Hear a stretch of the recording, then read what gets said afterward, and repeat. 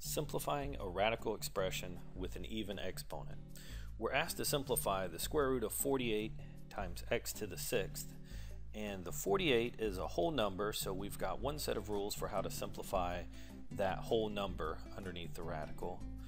But the x to the 6th is a variable raised to a power, so we've got a different rule for how to simplify that. First, starting with the 48 though, 48 is not one of the perfect squares that I have listed here on the right hand side.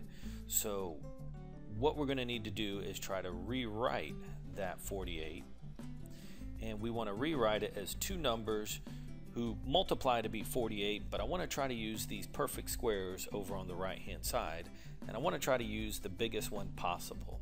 So first of all, 48, I could write it as 4 times 12, but I could also write 48 as 16 times 3. So I want to use the biggest one that I can, because when I'm simplifying, the larger one is the one that I want to be able to pull out to simplify as much as possible. So 48 is 16 times 3. So I've really just rewritten that part. And the nice part about the x to the 6th is I want it to be written as a variable raised to an even exponent.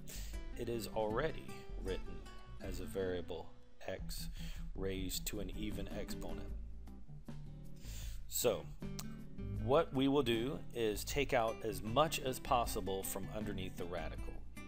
Looking first of all at the 16 times 3, 16 is a perfect square, so it will come out. The square root of 16 is 4. That will come outside of the radical. The 3 is not a perfect square, so it's going to have to stay inside the radical.